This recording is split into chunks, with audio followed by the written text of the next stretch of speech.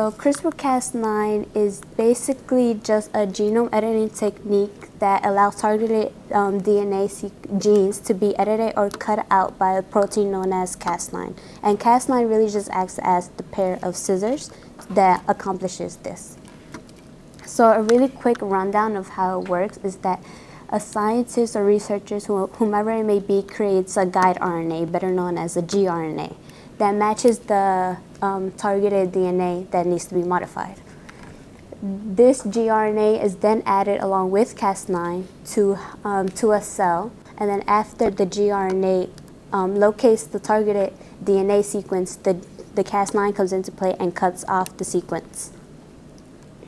And then they both leave the scene, and then the old piece of DNA is then replaced by a new piece of DNA, and the end snippets where the cut was made are later replaced by different enzymes. Dogs specifically, they have the same kind of chromosomal preparation in order to go into the karyotyping process, which I would think, okay, usually like chimpanzees people mention or mice, but they never really mention dogs as really having similarities to humans. So then after researching, I really found that dogs are a man's best friend. And I say that because dogs have more ancestral DNA in common with humans than mice do, which is really something that's striking, and I don't feel like that's really well known. And that basically means that we have a lot of similarities in terms of genetic pathology. So that means with the causes and reasoning behind the diseases, we really can look at dogs and be able to apply that to human medicine. So methylation consists of adding different methyl groups to a certain gene, and doing so would turn off the transcription enzyme that transcribes that gene, and therefore the gene would not be apparent. It would not go through the whole process of amino acids and then create into a protein, so it wouldn't be apparent in the body. So if there wasn't this DNA methylation not occur, then the transcription enzyme would come and take the gene and express it. Now, the societal impact of the CPMC is actually pretty large. So what it does is it evaluates how useful it is to report genetic and non-genetic risk information to patients and participants. So they only will take like reasonable, actionable conditions to identify behavioral changes. So after the results do come in, they will advise these participants and patients whether or not to change certain things in their lifestyle, such as diet, exercise, what environments they're exposed to, and things of that nature. Oligos are really important because you can't do anything that we do in Coriell without them. You need them for research in DNA because you need to amplify DNA to study and research it. You need it to attached to genes when you need to figure out if somebody has a genetic disease or not. They're imperative. You can't do anything without them.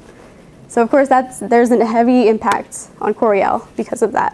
What if we use Coriell itself as the idea of a biobank and applied it to the marine aspect? What if we had a specific deep sea marine environment biobank?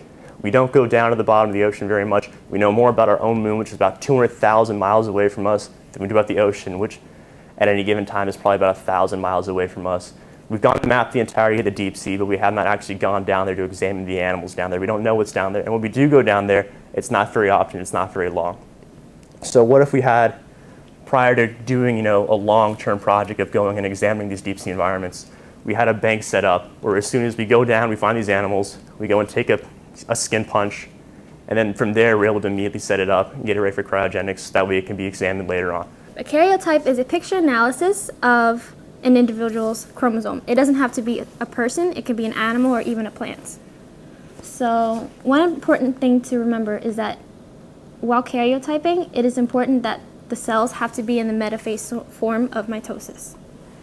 So different technologies or methods used, there's classic karyotyping, there's the molecular array, CGH, and there's also the FISH. So there's a lot of different applications for flow cytometry, and there's really a lot of promise in this field of study. So the number one use for a flow cytometer is to diagnose leukemia and lymphoma. Doctors are able to actually put a real number on how many cancer cells there are and actually tell what type of leukemia or lymphoma. And they're actually very difficult to diagnose to begin with, so it gives them a degree of certainty to tell their patients.